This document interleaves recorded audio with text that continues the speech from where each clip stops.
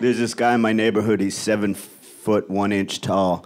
I asked him. He's 7'1".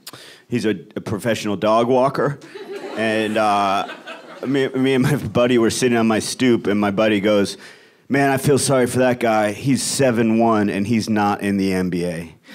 But here's the thing, I don't feel sorry for him, and I'll tell you why. All of the men here in this room, if you average the whole thing out, we had like a 1 in 60,000 chance of making the NBA. That's a lot of competition. I'm okay with not overcoming those odds. If you're a 7'1" tall man in America, your odds of being in the NBA are 1 in 3.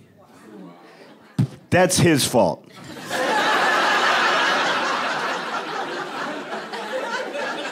You had to beat 2 guys, man. You had to beat 2 guys. Show a little initiative, you know what I mean? Hustle, string bean.